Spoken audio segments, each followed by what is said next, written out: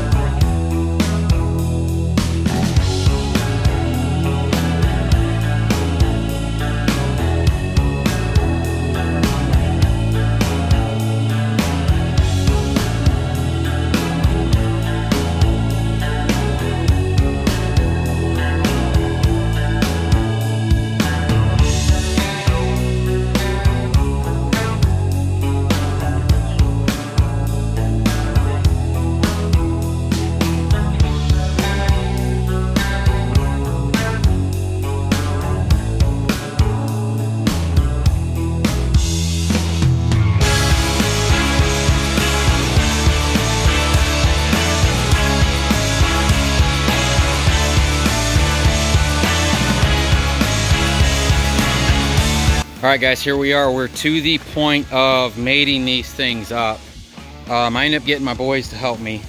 My battery died on my DJI, and I usually use a battery pack, and it just keeps that thing running. But for some reason, that battery pack's not wanting to charge.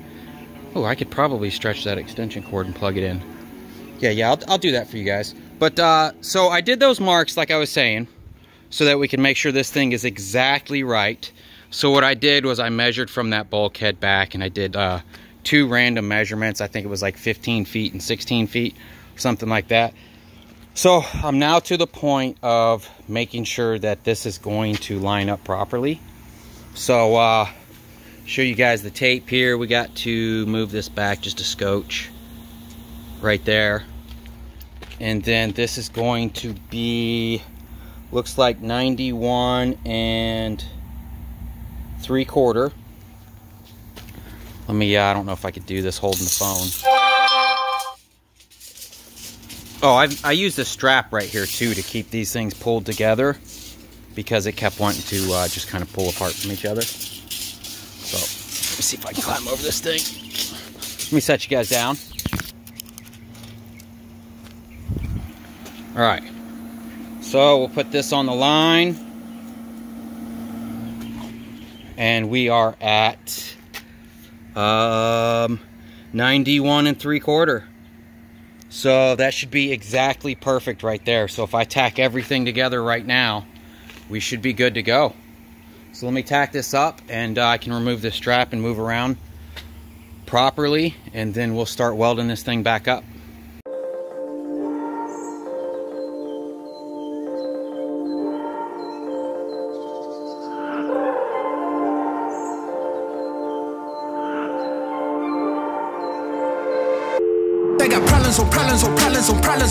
Problems, I solve them. I run through the money, the pressure be calling. Left on my blessings, I feel like I'm falling. The birdie is back, tell me I'm garbage. I'm going through something, that's why I ain't calling. Phone and progression is all that I wanted. The phone and affection, I summon and dub it. Cause I got problems on problems on problems on problems on problems on problems, I solve them. I run through the money, the pressure be calling. Left on my blessings, I feel like I'm falling. The birdie is back, tell me I'm garbage. I'm going through something, that's why I ain't calling. Phone and progression is all that I wanted. The phone and affection, I summon and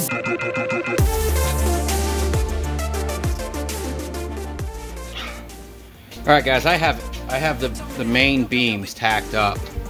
I don't know if you guys are gonna be able to see anything from this or not, especially with all that junk on there. Let me see if I can get a better picture. or something. Don't hang with it online for nothing. I see that we different, you riding, I double my don't do discussions on bragging about. I mean, it's just got the slightest little crook on that piece that I put up there. It's hard because these are just a tad bit wider than what was on the trailer, so it's hard to completely make it completely straight. Let's see if we can get a shot of those rails. See, you guys can see how straight those rails are. Let me see if I can shoot from the front to the back, see if that's any better for you guys. But so I've used up all my plasma consumables, so I should have more coming in tomorrow from Amazon. These are all the joints. Pretty happy with that. See if I can get a better point of view coming back this way on all this. See if that does anything. Can you guys see anything with that? I don't know. I think I'm pretty happy with it. I mean, it's I'm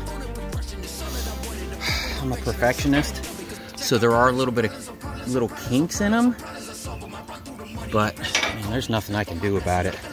Honestly, that there was a piece of C-channel that I put in the back there that was bent from, it was just bent from when I got it. So, see, I don't know if you guys can see, that one's just got a little bit of a crook. But all the rails seem like they're all straight. If I had it to do all over again, I'd probably pull strings on this. That's how you do masonry work. You pull strings on all your work to make sure everything's straight. But it's so hard to tell because I looked over this trailer really good before I even started this, and even some of these beams were just twisted from, I don't know if it was from them welding on it and the heat just kind of twisting them around or what. But so like I said, I ordered more 3-inch. I had to get some more flat bar. That's the paint. Hope it matches Big Texas a little decently. I'm gonna have to strip all that rust off and paint it. But yeah, that's it. It's all tacked up, guys. So I'm going to run some beads around. And see, another thing, I can't go get that 3-inch until my buddy gets home. So I won't be able to box in the insides like we did on the back. But I can throw the plates on out here, so. All right, let me get to work.